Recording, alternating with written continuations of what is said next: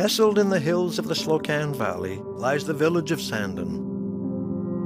Now it is reduced to a handful of buildings surrounded by ruins.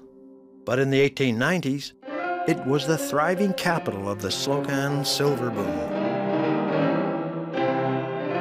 It boasted an opera house, saloons, a curling rink, and a multitude of gambling halls. Its red light district had 80 brothels. Sandon became known as the Monte Carlo of Canada.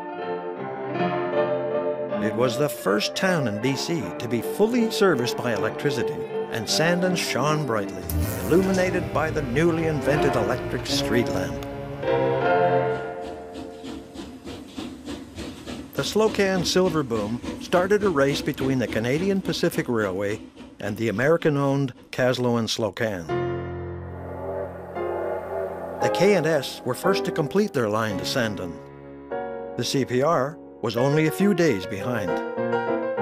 Hostilities erupted when K&S officials claimed the newly built CPR station obstructed their right-of-way.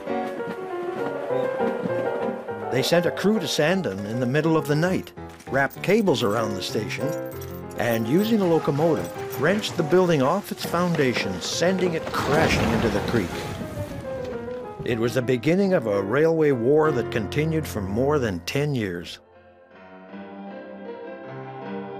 As Sandon entered the 20th century, a great fire swept through the town, and the recently rebuilt CPR station was dynamited, supposedly to prevent the fire from spreading to the red light district. Sandon never recovered its former glory. With its mines in decline, the population dwindled to a handful. Today, the town is all but abandoned, and few but ghosts wander its streets.